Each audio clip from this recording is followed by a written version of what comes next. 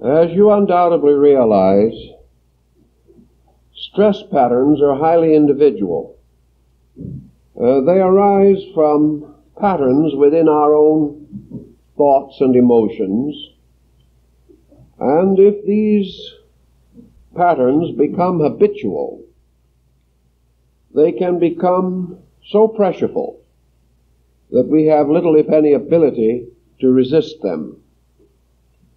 Stress for one person is not necessarily stress for another, nor do large problems always bring with them the greater stress. We know that the physical system of man is so constituted that under legitimate stress he receives strong and sudden endocrine strength by secretions in the body which are intended to press energy into areas when these areas are suddenly called upon.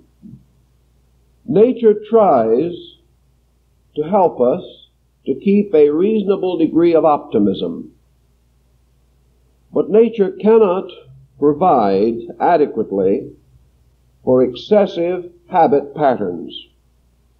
If the mind and emotions exhaust the natural defense media, ultimately the person no longer receives this support and finds it easier and easier to fall into negative moods. Probably subconsciously, we are more aware of values than we are consciously. Therefore, nature does not support with special energy negative neurotic situations. Nature is telling us that it will not justify or contribute to false emotional or mental stress. It will help us when the emergency is real, but it will not support the nagger or the chronic worrier or the perpetual fault finder. Thus the person again has a certain censorship arising from natural function itself. And if we are consistent with nature and natural law, we will have a measure of security when real need arises. We cannot be rewarded, however, for just making mistakes. One of the basic principles behind nearly all stress situations is the retention factor. Retention is largely the inability of the person to let go. Most problems can be helped by a release process. This is particularly true on the level of memory. If we are willing to let go of negative thoughts, if we simply fail to sustain them by direct conscious effort, they will have a tendency to weaken. We know, for example, in hypnotic regression work, that the individual's memory or awareness of significant episodes or retained episodes will be greater than his retention of areas where little or nothing seemed important to him. Thus, the depth of the groove that is cut in memory by a circumstance largely depends upon how we have accepted that circumstance and the degree of importance that we have bestowed upon it. Thus, we have a conscious problem continuously of trying to determine what is important. And to be important, a memory must be basically good. Negative thoughts and emotions cannot be regarded as truly important. They become so if we think about them enough, worry about them, and pity ourselves, or use them as methods of evading personal responsibility. We can make negative records deep and lasting, but to do this we must give them a great deal of emotion and thought. If we simply refuse to vitalize these situations, they have a tendency to fade out and also to leave less scar tissue in our psychological nature. Consciously, therefore, we begin the process of determining the nature of things to be remembered or forgotten. We can remember by forcing a situation. A person wishing to remember the name of someone can do a great deal to ensure that this name is not forgotten. One of the common practices, for example, is to repeat the name a number of times. By this process, it becomes more deeply fixed in the memory. We also can make association relationships, which constitutes the principal secret of the so-called better memory systems. For these systems, we take a new name or a new personality and adjust it in some way to previously known or remembered names or personalities. Thus, we gain the assistance of an association, a recollection that causes us to remember one and become mindful of the other. Thus, we know that memory can be deepened by a definite determination to remember that particular subject. We also know, as René Descartes, the great French philosopher, pointed out, that once a memory has been established, it becomes stronger in our subconscious than in our conscious recollection. Consequently, when we are trying to think of someone's name, whose name we should remember, consciously we sometimes become confused. The harder we try to think, the more elusive that name becomes. And if we struggle with it hard enough and long enough, we never will remember it. On the other hand, under such conditions, if we will simply relax the mind totally, we will suddenly find that this name will appear within our memory. And it seems that the continuance of the surface stress has a tendency to deny the recollection that we most desire. These principles can be used in psychological conditioning today. And we fully recognize that much information and many thoughts that we have stored away, perhaps only under the immediate surface of our minds, can be quickly brought into focus by means of receptivity of attitude. Relaxation will bring these facts back to our conscious awareness. This is probably one of the reasons why most persons do not like to relax or are afraid to. The moment we seize the surface conflict of thinking, we have available to us this subsurface area of memories, remembrances, and associations. For most persons, these are not fortunate. They are not happy. And left to our own mental and emotional devices, we see or believe that it is more important to remain in a stimulated state in order to blot out that which comes to mind when we are not consciously controlling mental process. The answer, obviously, is that this load that we are carrying below the surface is therefore constantly present and insinuates itself not only into our relaxation, but to a measure into our active mental procedure. Once we have taken an attitude or decided something or become convinced of something, this attitude or conviction will certainly be present as an equation in every thought that we have. Certainly every thought which has any bearing upon a related subject. We may not always be consciously aware that we are thinking from personal prejudice, but if there is a prejudice, it will influence us. If there is a blind spot in our own thinking, This blind spot will mutilate practically any thought that we have. So we are not only in danger of this flood coming in upon us when we relax, it is also present in our conscious processes and will affect us whenever we permit ourselves a reflective or introspective mood. When we try to think things through, we will think them through according to the thoughts that we have available. And if these thoughts are not essentially good, our conclusions will not be essentially good. Now, it is not possible for the average person to live a life of activity without a certain number of unfortunate episodes occurring. The person is bound to be under some kind of stress sometime. Very often these stress patterns are rather frequent. Then perhaps there will be an interlude in which they will be less frequent.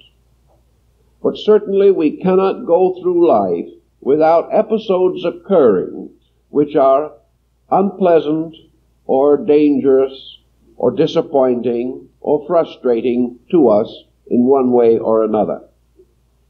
Our first problem is our attitude toward these as they occur. Very often we can rationalize a situation even while we are instinctively passing through unpleasantness.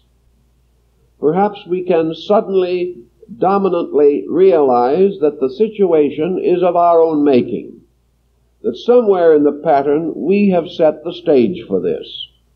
Therefore, that we have no right to regard the incident as unreasonable or unfair. If we can take the unfairness out of a retention situation, we weaken its ability to hurt us later. If we can take the injustice out, if we can take the personal jealousies out, the self-pity out, even while we are recording the incident, what is left is essentially factual. And if we can supply this subconsciousness only with fact, we are usually in a safer situation. Facts are not dramatic. Very few people ever get worked up over a fact, even if it's an unpleasant fact. We say this is the way it is, and so we must accept it. Most of our serious retentions are not factual. They are highly glamorized interpretations of incidents, glamorized to serve some ulterior purpose in our own mental emotional processes. They support something we want to believe, but not necessarily anything factual. They help us to justify ourselves in a false situation where we should not be justified. But it is so pleasant to justify ourselves, even at the expense of facts, and very often at the expense of the rights of other people. So in the beginning, we can censor that which we retain. If we look back upon something that happened 10 or 15 years ago, and we can honestly and sincerely say to ourselves, this was a landmark of my own stupidity. Seldom did I do anything worse than the way I handled that situation. This type of situation, this type of reaction, is not inclined to or likely to create a psychosis. If, however, we have carefully worked this situation over with our imagination and our various personalized emotions and thoughts, so that we look back and we say, never have I suffered so without just cause as on that occasion. This attitude will give us that nice, warm, rosy glow that is associated with certain processes of disintegration. This type of thinking will ensure us that gradually our attitude toward the whole world, toward the universe, toward God and nature will be less honorable. And from this situation, we also have a wonderful springboard in which we can develop further self-pity. Because perhaps out of this very stupid thing that we did, a number of unpleasant circumstances arose. If we justify the original action, which should not have been justified, then we certainly are in a condition to suffer acutely from all the succeeding consequences. These consequences then become merely further punishment. We are not at fault in anything. And as soon as we reach that degree of mental astigmatism in which we are no longer at fault, a condition in which most other people are bad or wrong, but we are strangely and mystically right in everything. When we get to that position, we are heading into a very dangerous mental habit, one that will ultimately cause us misery, will lose us our friends, perhaps destroy our business and break up our home. After these consequences have set in, then we are ready for more self-pity, because we started with the wrong basic premise, and everything else became further justification for the fact that the world was against us. It is very important then, and this is one of the contributions that philosophy can make to the life of man, that whenever a situation that is obscure or mysterious and apparently hurtful arises in our affairs, we should sit down and think it through then and there. Because if we can think it through the first day, it will do us very little damage, providing we come up with some kind of an honorable or honest conclusion. Perhaps the second or third day will still be good time in which to work the problem out. But if we wait for 6 months or a year, or look back 10 years later, the damage is done. We have already twisted and distorted our thinking so long that it is probably impossible for us to arrive at any honest or honorable conclusion. If we believe in philosophy, particularly the great classical systems of the East and West, we must face the situation that philosophy teaches us that we live in an honest world, that the things that happen to us are the results of what we are, and that the so-called injuries that come to us from others depend upon ourselves for the degree of injury which they can cause. It is very unpleasant, perhaps, when someone else insults us. But this is not important. It is what we do about it that immediately sets up patterns. It is very important, therefore, how we react to the action of another person. Sometimes we can also be devastating as far as the other person is concerned. Someone will turn to us and say, well, you are the largest fool in 16 states. He's expecting a nice, happy fight, and has perhaps a desire to do all that he can to humiliate us or antagonize us. But if we turn to him and say with a real meaningful smile, I know it, now what do we do? He is entirely disarmed. There's not much left for him to do. And anyone who doesn't know that he's probably one of the largest fools in any 16 states probably has overestimated himself to begin with. We are all foolish. Let us begin by realizing this. And if someone tells us, he's really doing us a favor. Now, we don't necessarily agree with him in all details. Perhaps we may think at the moment that he is much more wrong than we are. If we have any feelings about the matter, we certainly have a right to state our position. If he doesn't like that, he's in the same class that we are in. We didn't like what he said. That makes two people just alike. If, however, we have reason to believe he may be correct, then there is no use being proud. He has probably done us more good by pointing out our weakness than he could by agreeing with us in our mistake. The least we can say about his remark is that it's stimulating. And from that point on, we can investigate it. If he's right, we can tell him so sometime. If we do not think he is right, we can disprove him by our own conduct. Thus, we do not need to begin the process of building up a bitter antagonism over something of this nature. We do not need to begin to assume that this other person is an adversary who must be discomforted at all cost. And there is no reason why we should sit down and remember this episode for the rest of our days and list it among the precious beads on that little rosary of our discontent that we say several times a day. There is no need for this type of thinking.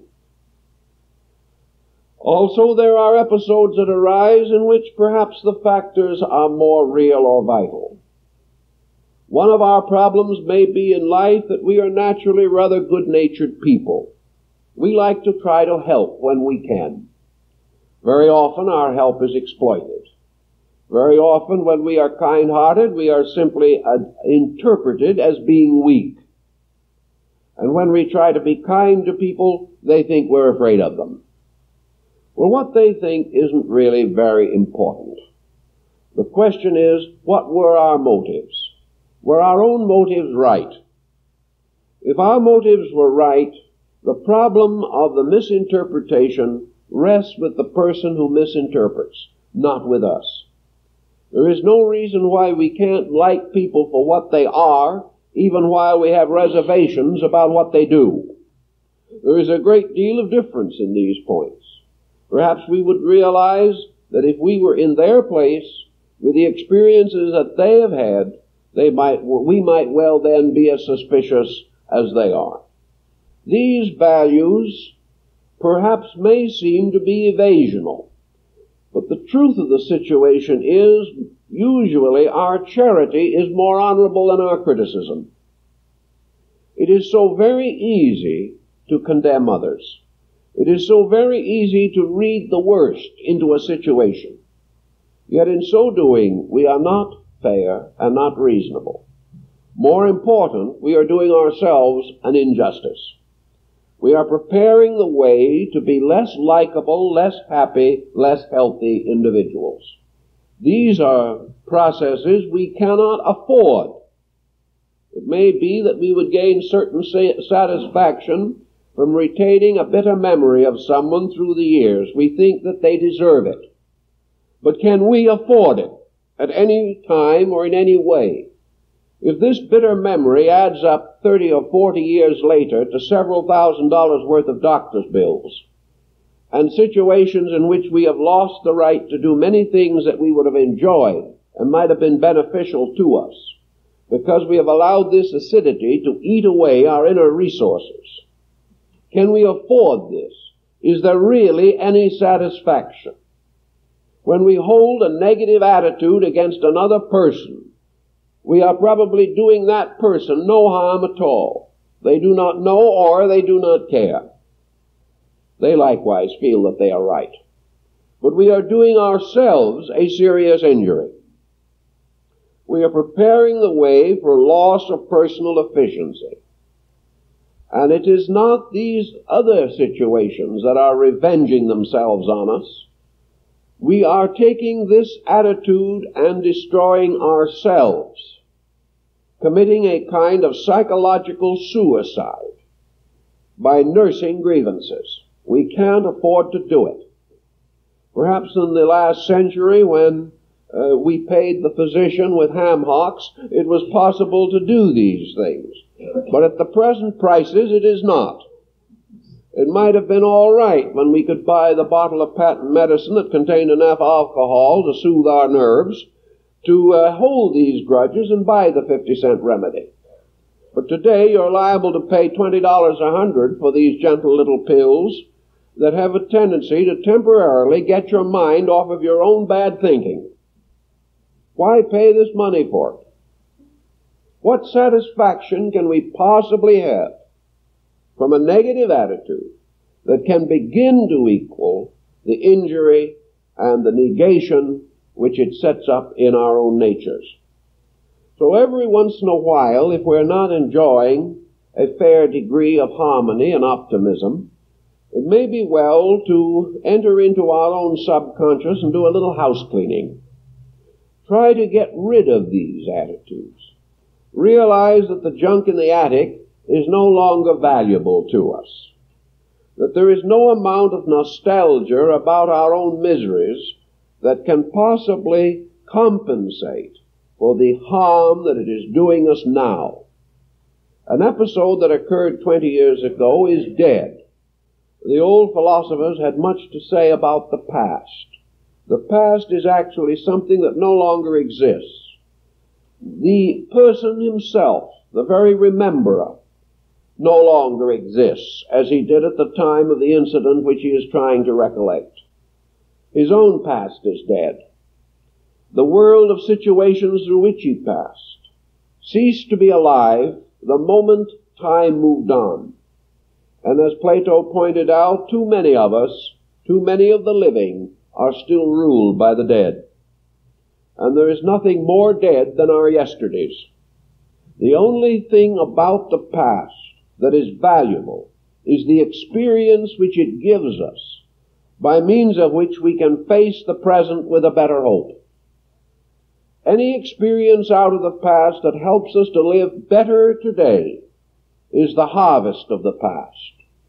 Any experience out of the past that overshadows us with negation and will not permit us to live better today, and in such a thing as this, is a kind of ghost coming to us from the haunted house of our own minds and rattling its chains to interfere with our living, mentation, and emotional progress.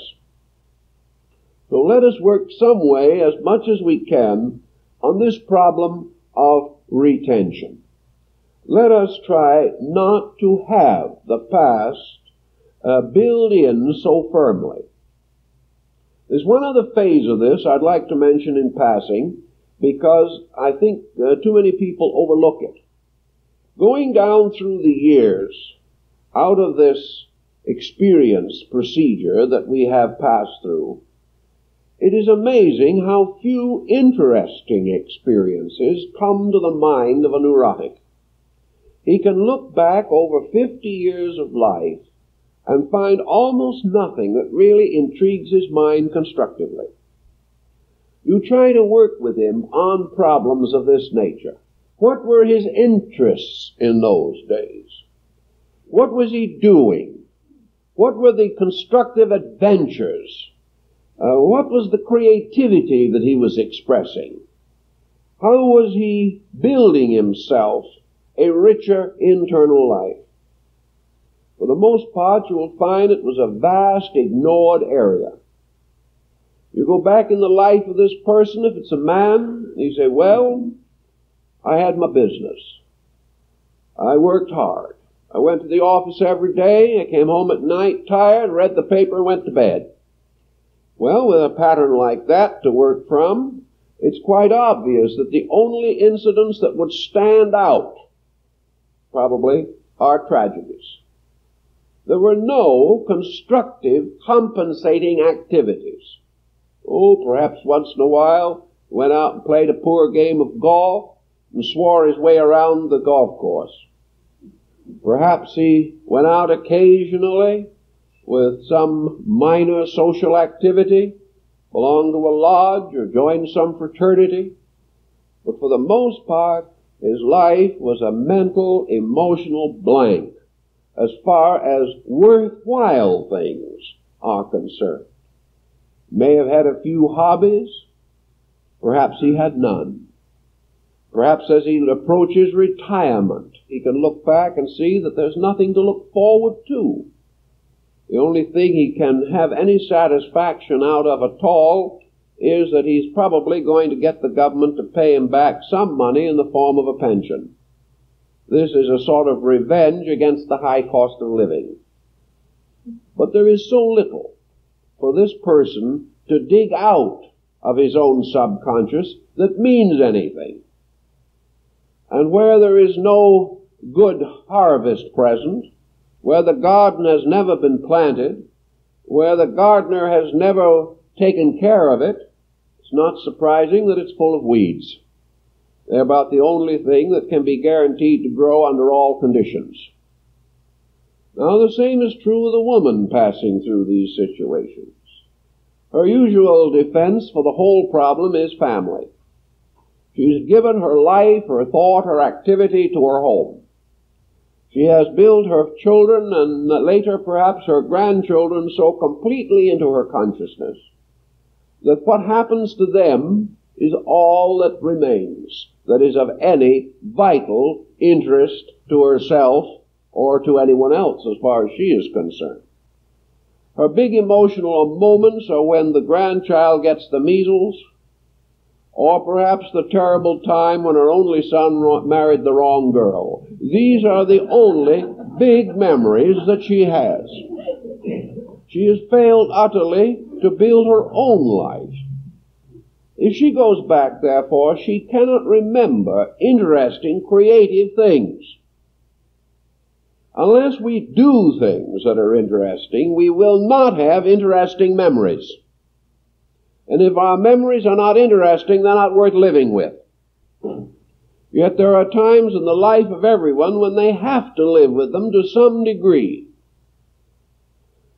It is an amazing situation that a nation or a race, as well endowed as we are with capacities and abilities, living a standard of life as high as the one that we live, enjoying the privileges and opportunities that we enjoy every day, how we can pass through this process of interesting experience completely insulated from it, gaining almost nothing, and doing very few things that provide any wealth of memory or any important thinking. Most of the neurotic people are individuals who have not had any interesting mental or emotional experiences, or such experiences as they did have were so intensely personal that everything was measured in terms of pleasure or pain alone, and not in terms of values.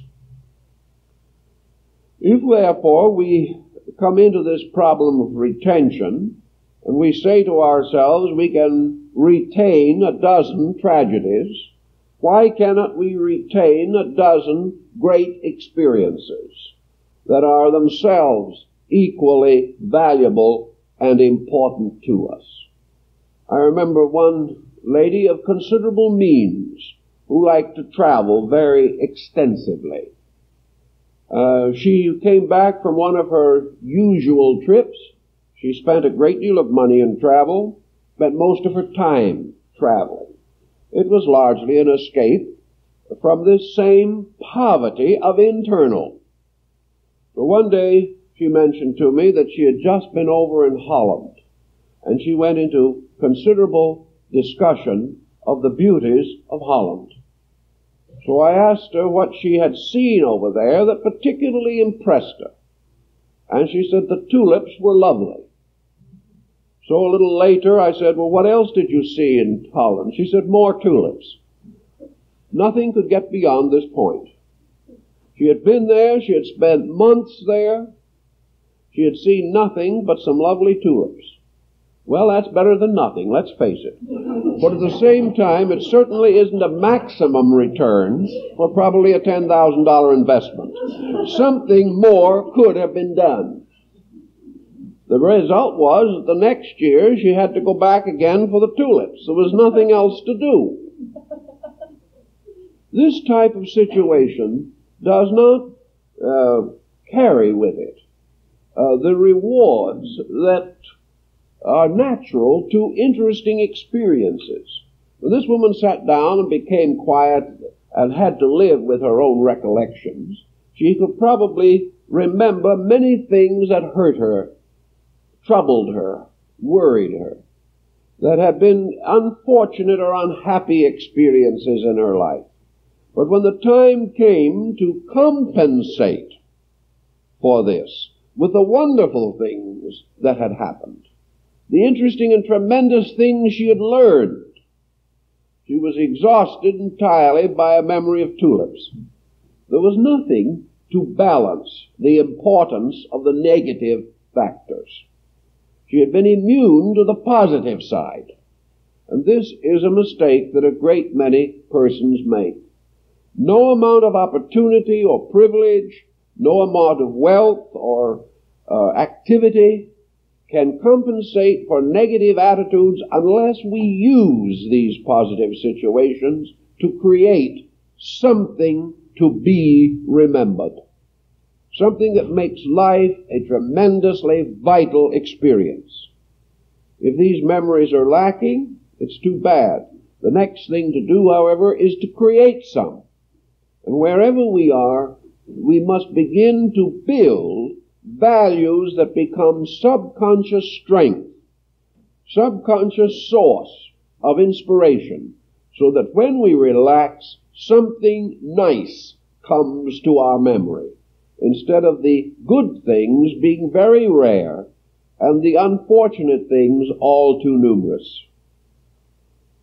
Of course, there is the classic story about the fact that we take good things for granted and do not remember them, whereas we take things that are not good as exceptions, and thereby we do remember them, so that the unfortunate always digs a deeper rut than the fortunate. I do not think this is basically true. My suspicion is that we do not, at the time of the experiences, make enough of the good things. We do not give them at the moment the same attention. We are not dramatically interested. And as a result, that which does not fit into the misery of the moment simply is not given its due consideration. It's simply ignored.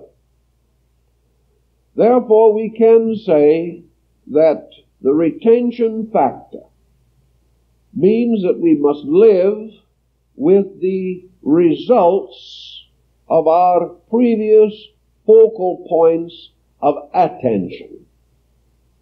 We must continue to survive the patterns we have established. And in this way, we suffer from the things we have gone through. The point of attention is, of course, deeply involved in this, for the point of attention is very valuable to us. If we can train this to the degree that it helps us to be more vitally aware of that which is important, then we can remember perhaps a little more consistently, a little more watchfully and thoughtfully the things that would be useful to us. Now, where this stress pattern sets in around this point of retention, we then have many other situations which accompany it. If you have noticed that when these memories or when these policies begin to move through into consciousness, that you brace yourself. In other words, whenever we are in a situation in which we are now faced with a dilemma that reminds us of the past, and nearly always our dilemmas pattern, we have a certain basic psychology of our own, and our troubles always fall into little patterns. If we have trouble with one person on a certain basis, we'll probably have trouble with 20 during the course of the lifetime, and it'll be always in about the same way. And the same kind of experiences will recur. One individual says, I've always been generous and I've always been imposed upon. Well, to be imposed upon once can be anyone's fault, as the Chinese pointed out. 2 times, well, still a possibility of error. Perhaps we were a little unfortunate. But when we come to be imposed on many times, there has to be some fault in ourselves. We have to be doing something wrong. We are either completely unable to judge character, or else we perform some action as we proceed which alienates people who might otherwise have a normal gratitude. Perhaps when we give someone something, we give them ourselves with it, and the gift is just too large for them. Perhaps we expect to be entertained for the rest of our lives. Perhaps we expect to have gratitude returned to us every few minutes. We never get paid for what we have done. Perhaps we have taken the wrong person and simply spoiled them. And because our judgment was bad in the first place, and our generosity was unwise in the second place, our situation is uncomfortable in the third place. There is always a reason for things. And if we follow through, we shall observe that our own misfortunes and disappointments form patterns, and that these patterns are forever reminders of something we are doing wrong. Our intentions may have been good, but an intention without judgment cannot be relied upon. And a person who wishes to do good has to learn how. And if he never takes the course, his charities and generosities are likely to backfire. So if we are not getting some reasonable result for our endeavors, it is possible that we need further instruction within the field of our own interests. All the back memories, however, lead together into a kind of perpetual subjective uproar. We are not happy. We gradually develop that martyred look. We become dour and suspicious.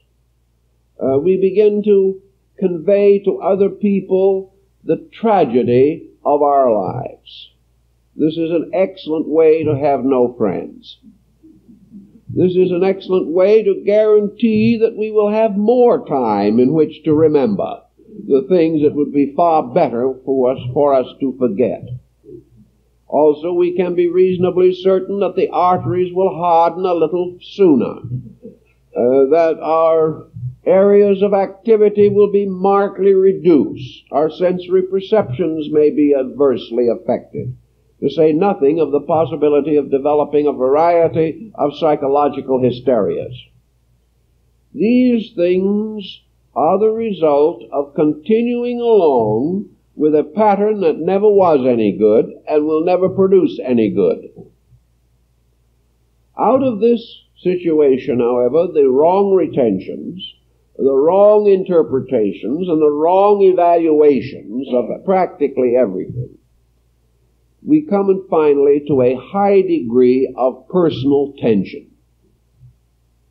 Tension is largely a matter of our relationship to ourselves on the inside and to all other things on the outside. We often hear, of course, of timid people or individuals not well adjusted socially. The individual who is afraid to meet people, and also perhaps in later life afraid to meet himself from the interior part of his own nature. Some people magnify the importance of other people. I know a man, for example, who is really quite a gifted speaker and interpreter. He's a very interesting and clever man. With the two or three of his friends sitting around at home, he is the life and soul of the party and really has many interesting things to say.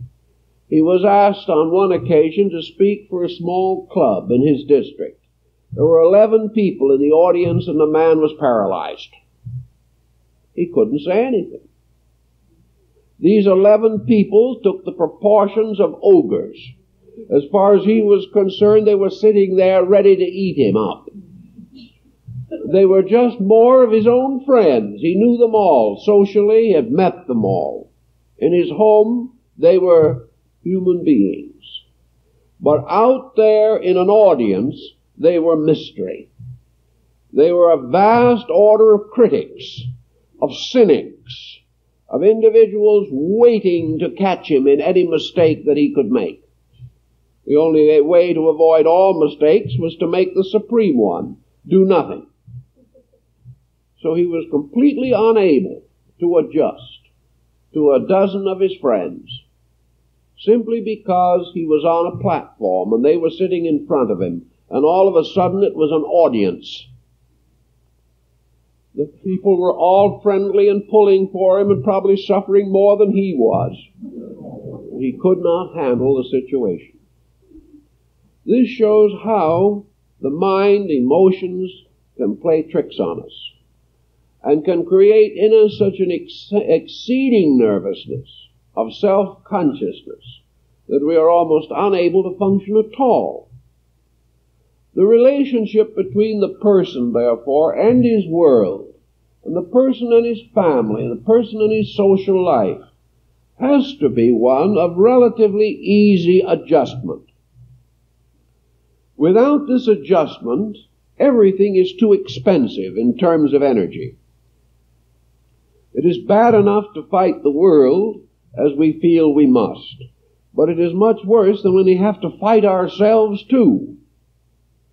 And to be forced to continually lock in conflict with our own interior institution is just a tragedy, and one that is totally and entirely unnecessary.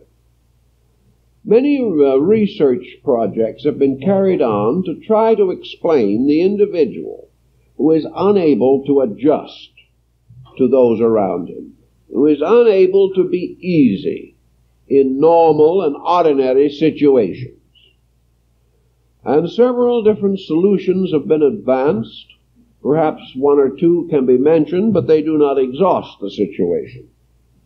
One is that this kind of person is really an extremely proud individual. He is afraid that what he does will not be done perfectly. He is a perfectionist. He feels what, like this man perhaps subconsciously felt when he couldn't speak to his friends, that unless he can give the greatest and best talk anyone has ever heard, he just can't say anything. He's got to excel. Now in this world, this desire to do a job well is perfectly commendable. But this peculiar unwillingness to open oneself to even a reasonable criticism shows a kind of pride, a perfectionism, a strange kind of complex, which often gets in the way of our otherwise simple actions. One of the things that we all have to learn in this world is to be humble.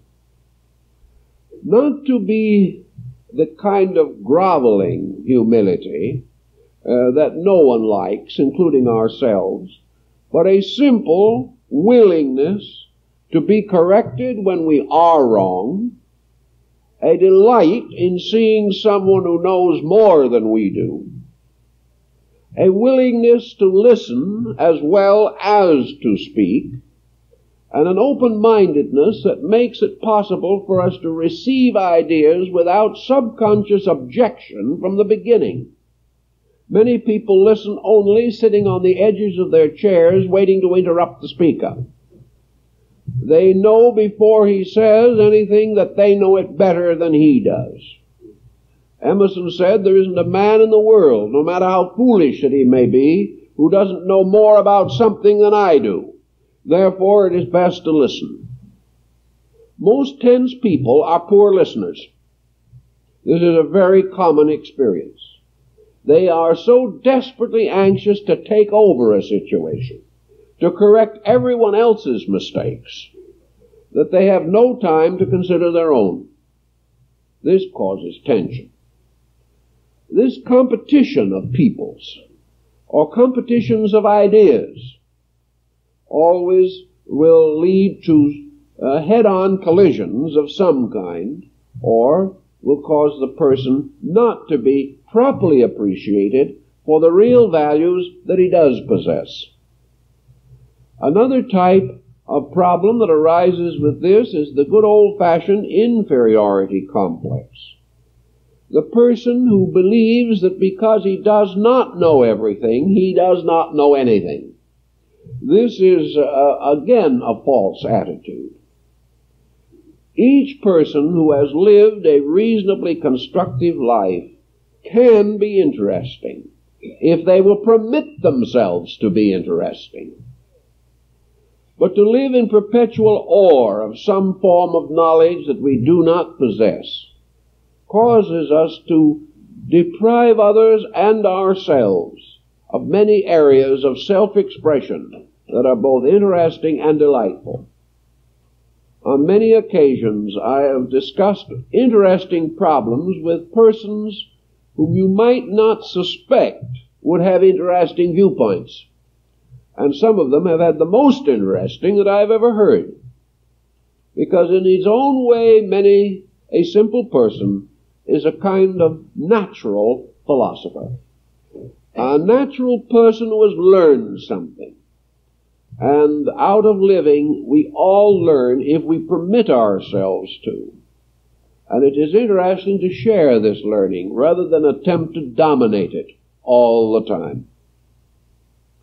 So we can say rather simply that tensions arise out of the inability to adjust easily to situations largely because of the psychic load we are carrying. There are people who are never happy anywhere unless they can get someone into a corner and unload. They've got to tell their troubles. They've got to find some way of increasing sympathy for themselves. Well, if the trouble is unique and unusual, it may be interesting once and the individual may get the sympathy. But repeated indefinitely, it leads to boredom. Gradually, the listener subconsciously comes to the conclusion that the unhappy person is largely responsible for his own troubles. This ends what otherwise might prove to be a vital relationship. There is another kind of problem with tension that we also have to think of, particularly in religion, where it shows up very frequently. And that is the chronic do-good. Now, a chronic do-good is a person who lives only for one purpose, and that's to help other people. And my experience has been that most of them are pretty helpless people themselves. The do-good is the individual who simply cannot relax away from the fact that every action, thought, and emotion that he has must in some way be a public benevolence. This is tiring in the extreme. It causes this person to complicate the lives of others all out of proportions to the facts. And it also causes the person a great deal of sorrow. There is nothing that can get us into an unhappy state quicker than taking over the management of other people's lives. We work so hard for them, we try so desperately, and they are not grateful. They're not only not grateful, but they are afraid to use the advice. Because looking at the person who is giving it, they find that person in all the problems that they are trying to solve for someone else.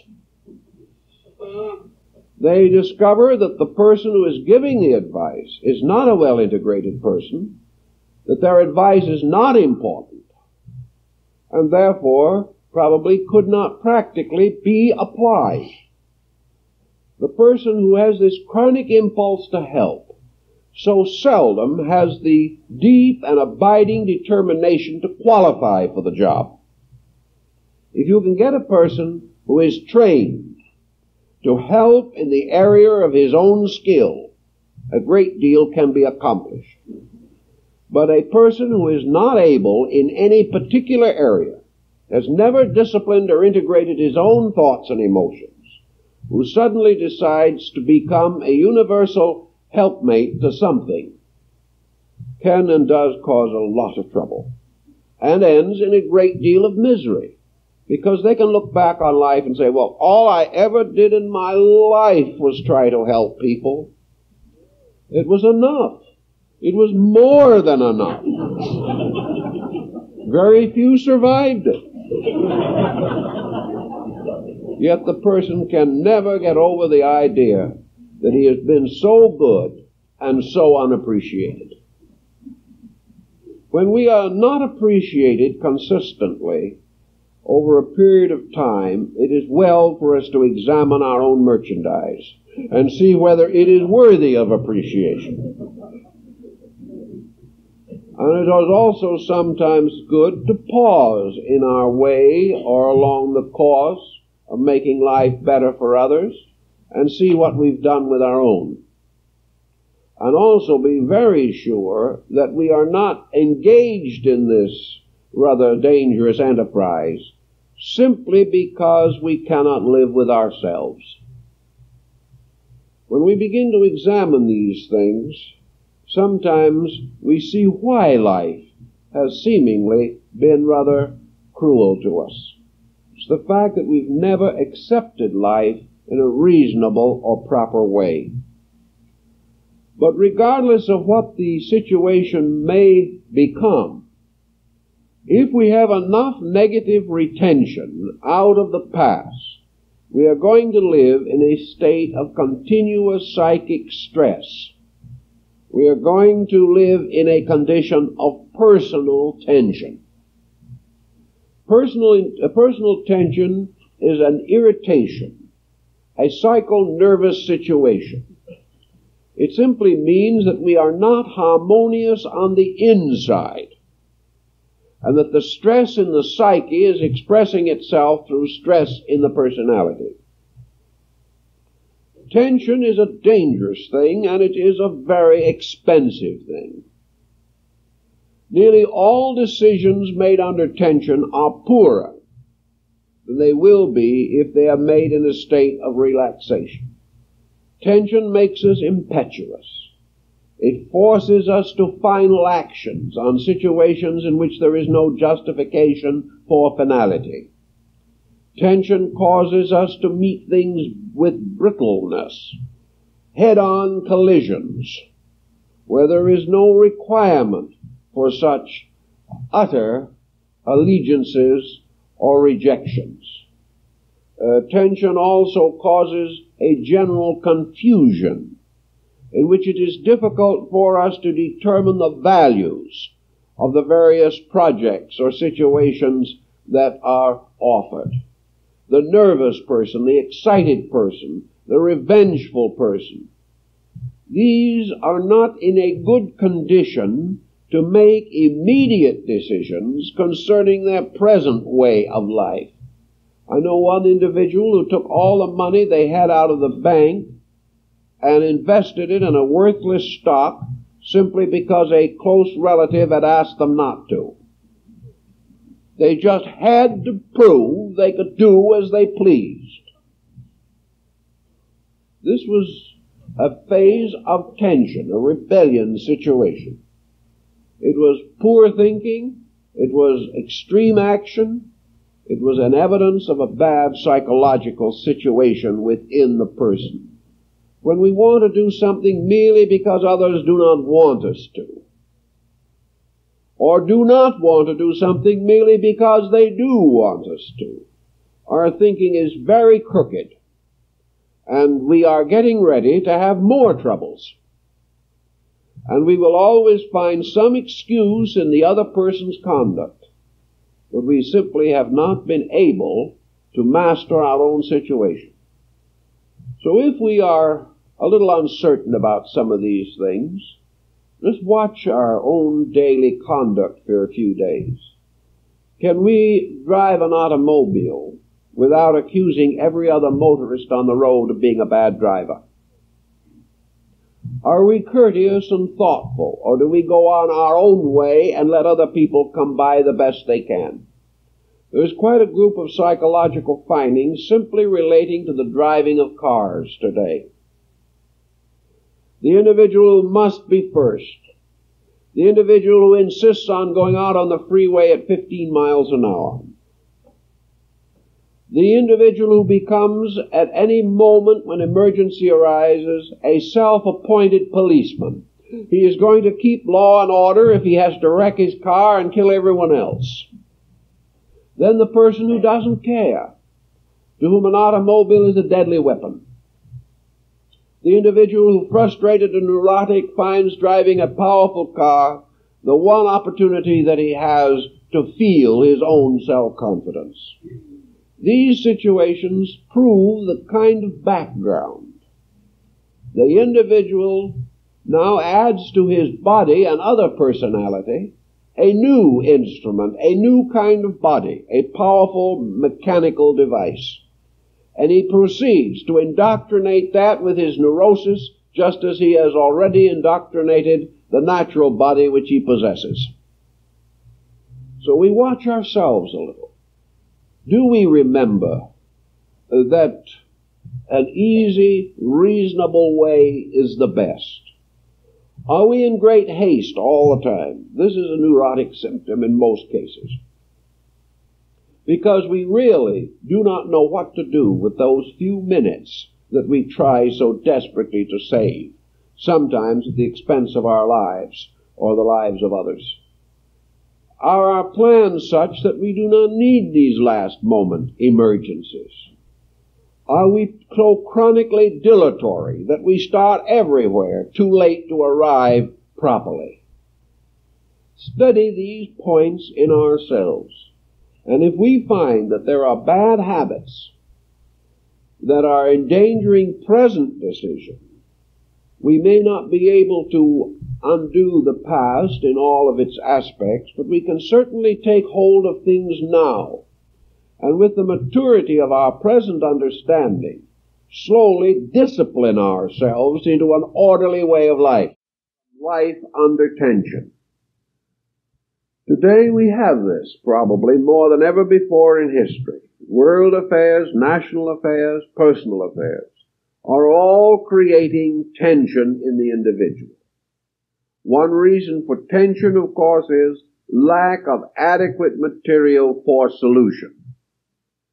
When we are in a situation in which we do not know what to do, then tension becomes especially dangerous. We become desperate. Desperation is an extreme tension.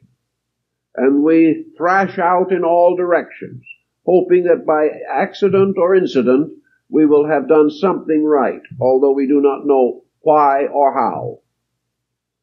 That we should reach this period in our civilization and find average, ordinary happenings, continual emergencies, speaks a great deal against the adequacy of our education, our philosophy, and our religion. It points out that the individual has neglected his own nature to a dangerous degree, that he is living entirely upon hope of circumstances, that he is hoping that some currents or tides in the ocean of life will drift him into a safe harbor. Such occurrences are comparatively rare. It is far easier, simpler, and quicker to steer the ship yourself. If reaching middle life or more, we find still that we cannot face ordinary circumstances, then there is something that we have seriously neglected. And in this neglect, tension is no substitute for skill. It will reduce whatever degree of skill we may possess. We cannot fight it this way.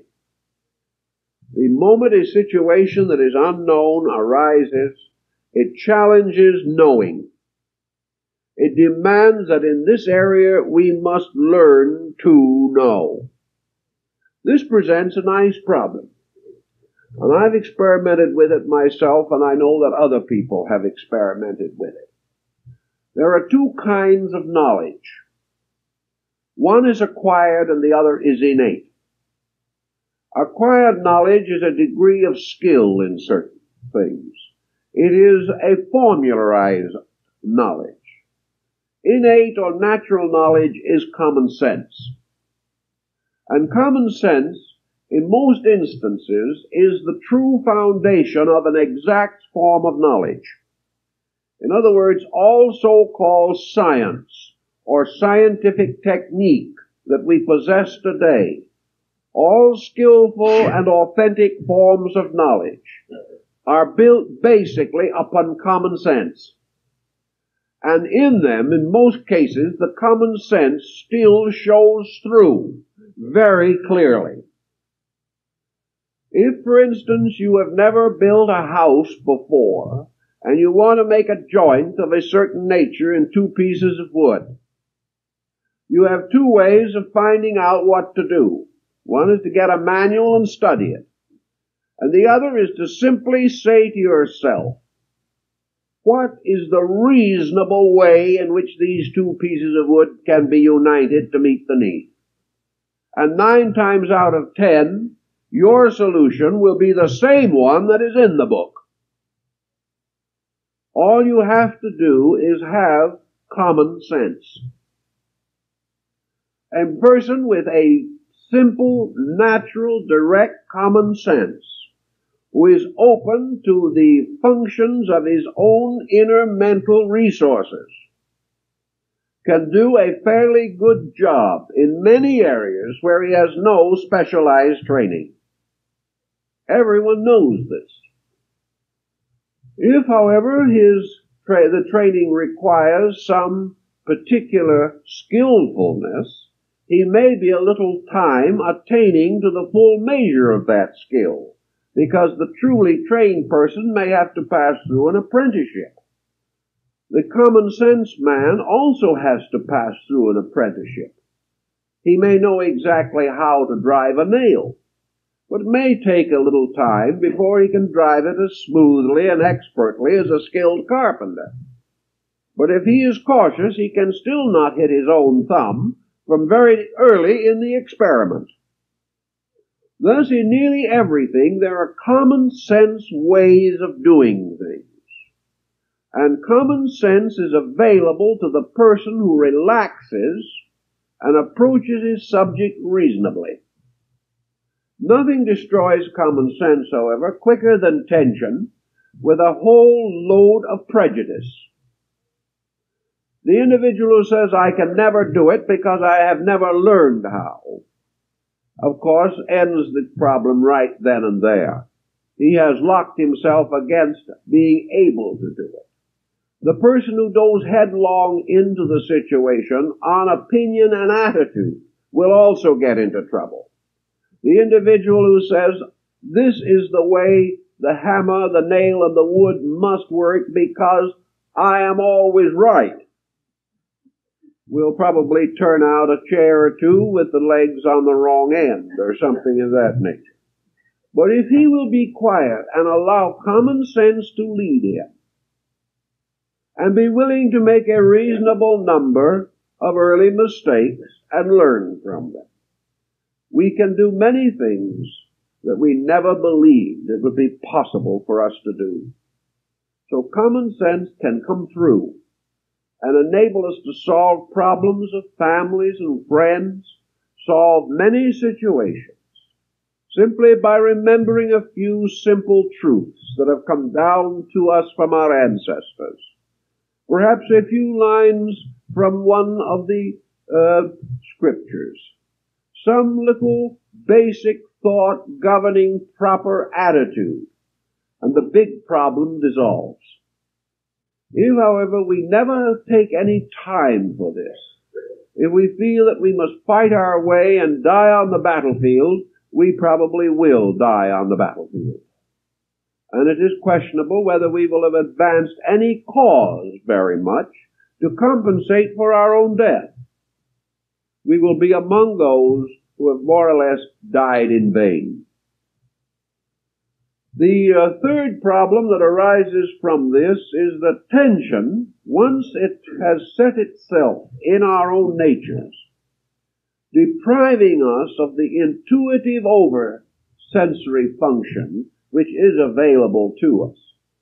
Tension locks us in the poorest level of our own judgment. It locks us in the weakest part of our own nature.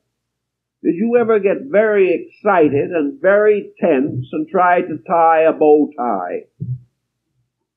The more nervous you are, the more trouble you have. You suddenly find that you're all thumbs instead of fingers. You know perfectly well how to tie that bow tie, but you have declared war on it. You are going to prove who is master.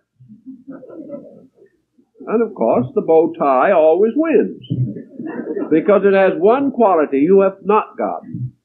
It is relaxed. It is fighting no one. It is simply a limp piece of something resembling a highly glorified shoelace. And against this you can batter yourself to death. The more excited and angry you become, the poorer the job. And this is true of everything in life. So tension simply disables us. We are taught to believe that unless we're on our toes all the time, we're a failure from a business standpoint. But if we're on our toes all the time, the only thing we will get out of it ultimately is fallen arches. There is no use taking these extreme attitudes. Some of the busiest people in the world are those who sit down quietly, because a great part of action originates in consideration, in thought, in organization and planning. The person without these is bound to have a harder time making a living and building a life. He's a prime suspect for ulcers, and he is almost certain to punish his arterial system, his blood pressure, and ultimately his heart. So this we have to try to avoid by being reasonable people. And this brings us to the third act of our little drama, and that is the problem of contention. The individual who is nervously upset, who is neurotic, who is unable to carry with dignity the load of the day, generally seeks some form of release through irritation. The poorly adjusted person is temperamentally unpleasant. There's always something out of control. They may be moody, submerged people who just never say the right thing, or they may be extroverted, excitable people who always say the wrong thing. But they are not adjusted people. They not only have this tension within them, but they surround themselves with a reacting sphere of confusion. The individual always lives in the center of an area of influence. And according to his own nature, this area of influence takes on coloring and appearance. Where there is tension within the person, there is always contention around him. Something is not right. The person is unable to create in others a reasonable degree of happiness or security. They gradually impel other people to highly defensive positions. These other people lose more and more their ability to care for and understand this tense individual. So we have to always observe this problem of contention. I've noticed a great many times that people who have these edgy temperaments are frequently proud of them. They feel that they have a right to have a personal disposition, regardless of what it is, and that they have a perfect right to expect other people to get along with it. These very ones, however, cannot get along with anyone else themselves. So we live in a world that destroys the basic principles of Immanuel Kant's categorical imperative. Kant took the attitude that how you can judge whether a thing is right or wrong is rather simple. If an attitude you hold or a policy you dominate or you are addicted to was to become universal and everybody had to live the same way, and everyone had to do it exactly the way you advise, would you or anyone else like it? This is the problem. And Kant solved it rather simply. He said those principles are right, which if universally applied, are just to everyone. Now, the person who is irritable certainly would not want to live in a world composed entirely of irritable people. He feels, however, that he has a right to be himself. Psychology, to a certain degree, has abetted his attitude, because it has assured him that he is the way he is, either because of the delinquencies of his ancestors, or because he fell on his head in infancy. There was nothing he could do about it. This is all very foolish. There is something we can do about it any time we want to. So the person who takes the attitude that if you like me, you're going to have to like me as I am, is more or less telling everyone else that they don't need to like him. And that's the way it's going to end. Because no one appreciates a bad disposition. Sometimes we have to put up with it, but we escape as quickly as possible. We don't respect it, we don't admire it, and we don't tolerate it unless the situation makes it impossible for us to extricate ourselves. But no one is entitled to an individuality that hurts other people. Any such individuality must hurt the person who has it.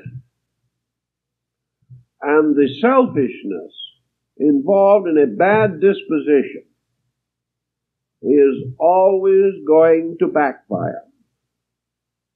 The time comes when it takes its toll and its penalty. There is the moment of decision, and the person with the bad disposition is not the one who is favored.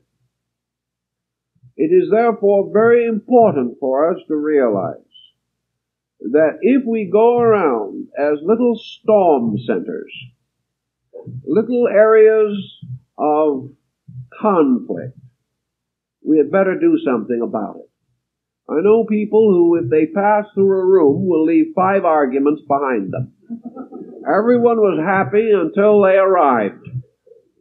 These people did not appear to say anything or do anything that would justify such a change. They just brought with them a sort of psychic itch, and everyone took it on. No one was quite as happy. No one felt quite as friendly as before this strange tempest burst upon them. And there are people who are injuring their lives, their futures, constantly by carrying around with them this atmosphere of contention, unpleasantness, utility, negation.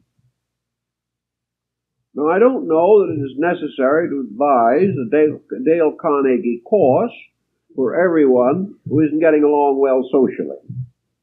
I do think, however, that when we look back over a period of years and find that certain patterns are consistent, that simply our personality is inadequate, we should sit down and try to do something about it. Almost all of this negative, undesirable, unpleasant personality summarizes around a negative core. An unpleasant personality is probably not something that results directly from cultivation. It is something that's there if you do not cultivate anything. If you make no effort to do anything but react,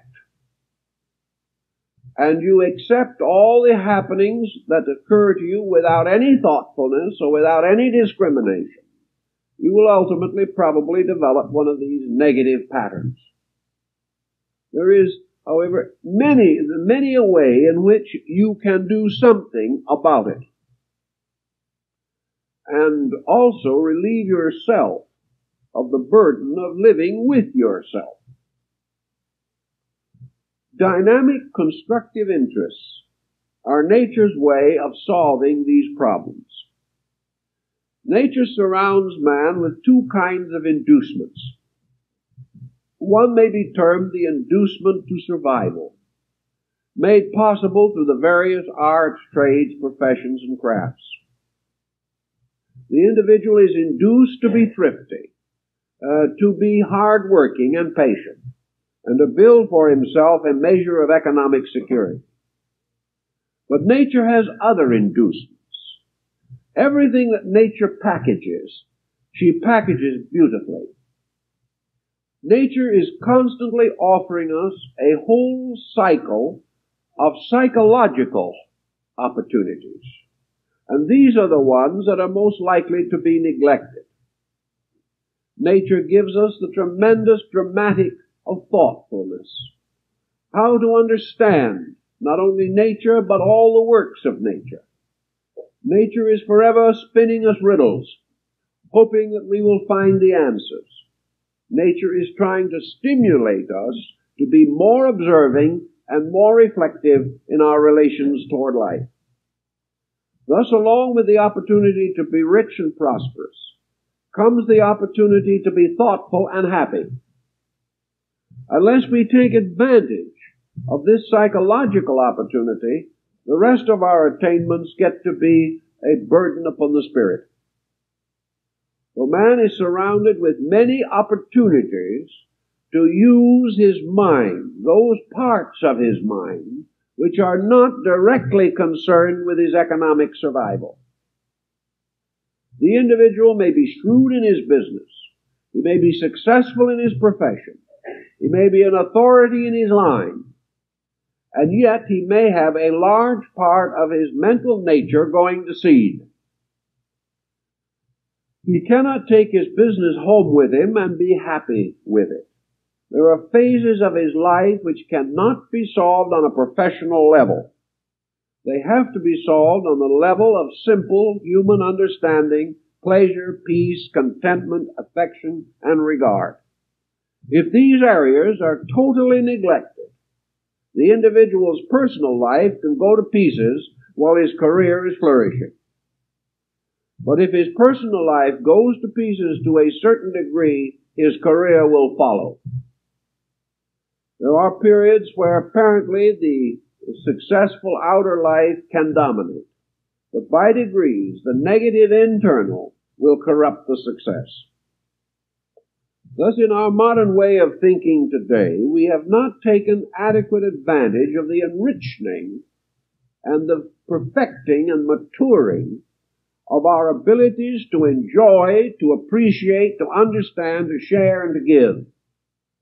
We're amateurs on this level and professionals on business level. Not only are we amateurs, but we are rank amateurs. We are unable to function on these gentler levels, and as a result have very little inner pleasure in life, little inner good. And we try to bribe ourselves on the assumption that if we cater enough to our appetites, we will please our soul. And this does not work. Just as a family that is not solid cannot be made more solid by merely spending money on it, so surely the individual who is bored with life cannot cure this boredom by simply going out and buying something. There has to be this other level of enrichment. And this is the only true cure for this whole tension problem. If the person leaving his office and going home is going home to something interesting, dynamic, important, something which is giving satisfaction to the cultural phase of his own consciousness, the home will be better. if the various members of the family have some common grounds in art, music, or aesthetics, the family will be better integrated. If as we go through life we develop activities of value, so that no matter how monotonous a routine of work may be, we still have a tremendous dramatic color which we are adding to life, then we will not develop these subconscious pressures. They are the result of the neglect of the most valuable part of ourselves, the part that thinks and feels. Unless we educate this, culture it, and give it opportunity for successful expression, it is going to betray us in some moment when we are in real emergency. Also, if our activities do restrain us into narrower areas of social contact, interests and dramatic avocational patterns bring us into greater contact with other people on a level that is impersonal, on a level in which it is not nearly so likely that we will have conflict. We can admire achievements and hope that we also will achieve things that will be admirable. We can get away from this very small circle of locked living. And if we do not get away from it, it will crowd in upon us more and more until in the end it will take over our entire destiny. So we can only point out in this summary of the situation, that starting with bad memories of previous mistakes, moving these memories into present conditions to overshadow our present judgment, by this combination we endanger the present life of our consciousness. We endanger our ability to be happy now, binding our present life hopelessly to the misfortunes, misunderstandings, and misinterpretations of the past. If we continue, we will push this merely into the future, in which we will sit back and expect the worst because that is the way we have interpreted everything. Changing no part of ourselves, we have no reason to expect a better future. The only way we can escape from the past or even the limitations of the present is to escape into a well-planned future. A future in which we have learned to benefit from what we have done, have learned not to make the same mistake again, to enrich impoverished areas, and to simply regard negative attitudes as beneath the dignity of an intelligent person. We have a few heart-to-heart talks with ourselves and clearly face these problems. We can do just about everything that needs to be done. There is very little need to call in professional help unless the case is very far advanced. For most persons, it will take them no more energy to get out of their trouble than it took them to get into it. In fact, far less. The first problem is to recognize the need for change. And the second factor is to realize that it is nicer to be happy than miserable. And getting those two thoughts worked together will push us into a very much more adequate future. It has to be planned. It has to be adjusted to. It has to be accepted. A reevaluation of ourselves. A natural, dignified, but humble viewing of our own natures. And a willingness to recover. And when we think of it in terms of dollars and cents, it's good to recover. If we want to think of it in terms of the higher sense of man, it is still better to recover. For the person who improves his disposition, improves his entire life from that day on. He will become much more satisfied, happy, and adjusted. And we all need this, we all want it. But we all have to earn it by getting over the mistakes that we have remembered too long and too industriously. And getting our mind on the things that need doing and which we have carefully ignored down through the years. To change this polar relationship of ourselves to life, and life itself will seem to change. Life does not change really, but men change in their relationships to life, and through these changes they move from misfortune to fortune, from trouble to peace, and from pain to security. These achievements are possible. They are being done every day, and every one of us can do them if we really want to. Time's up. Now, we have an interesting subject for next Sunday that maybe folks don't know is as interesting as it really is. Where did you first learn about the three wise men? 9 people out of 10 will say the Bible, but it isn't in there. Did you ever realize that? It only says in the Bible that some wise men from the east came. It doesn't say how many. It doesn't say where they came from. It doesn't say who they are or what they mean. And it certainly doesn't give their names or any details about them. Yet in the course of time, we have come to the present day when thousands and thousands of Christmas cards will represent these 3 delightful characters, either riding their camels across the desert following the star, or else kneeling around the manger in Bethlehem bringing their gifts. The wise men mentioned in the New Testament did bring gifts, but we do not know how many or where the story came from. And what is the relation between those wise men and the 3 jeweled bodies that are laid to rest in the great cathedral of Cologne? Who were they? What do we really know about them? A riddle. Please come next Sunday morning to hear all about it. Now I'd like to also call to your attention that we have a coffee clutch today.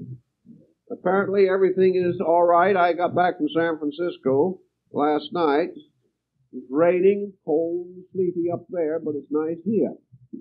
Also, I'd like to announce that Lecture 19 of our mimeograph lecture notes, the psychic symbolism of headaches, insomnia, and the upset stomach, are available. That is available. Here is practically a money-saving device. So we hope you'll all take advantage of it. Also, the Christmas message booklet, which we hope you can use as gifts to friends. Many have found it helpful. We have a number of older lectures, lecture notes and so forth, on the table. We have one on rivers of faith, the evolution of the religious ideal, and so on. And perhaps some of our friends would be interested in securing these, as they do not occur very often. These older notes are getting to be pretty scarce. Also, if your name is not on our mailing list, we hope that you will be kind enough to give us your name and address. This afternoon at 1:30 p.m. in the upstairs room over the library, the PRS Center Study Group will meet to discuss the talk of this morning. That's where you can really get down to all the facts. The friends who have this regular study group invite anyone here who would like to be with them as their guest this afternoon at 1:30 for the study group discussion. The library will be open after the lecture this morning until 3 o'clock to show some rather interesting Japanese prints that have been on exhibition and which we announced in the Japanese newspapers here, inviting the members of that colony also to view them. They will be on exhibition until December 18th, at which time the collection will be changed. Among the group on exhibition is a set by Hiroshige on the Great Tokaido, or the road between Tokyo and Kyoto, the old King's Highway of Japan. This is a very interesting group, by the way, because these prints were made from drawings left by this great Japanese artist, and the drawings disappeared without the woodblocks ever having been cut. And they showed up many years later in Paris. the original drawings. They were later taken back to Japan and the blocks were cut. It's quite an interesting story, and they are very beautiful prints. There is also a series of 33 color wood blocks showing the life of Nichiren, the great Buddhist reformer. This series was prepared for the 650th anniversary of his passing. These are by modern artists, but they show the use of the woodblock print in religious design, and this is not as common as it is in other subjects. So we hope that you will be interested in them. Also, there will be a number of prints and drawings and so forth that can be purchased at inexpensive prices if you like to use them for Christmas gifts. Of course, the collection belonging to the library is not for sale, but we do have some extra things which I have found here and there, which I thought might be of interest to you. There is also a note that this project of the material that is offered for sale is a project of the PRS Birthday Club, and the funds raised from the sale of these various items will go to the furnishing of our auditorium, other projects, the enrichment of the library, and various things that need doing. So we hope that if you have the time, you will stop and visit a little bit with us this afternoon. And thank you very much.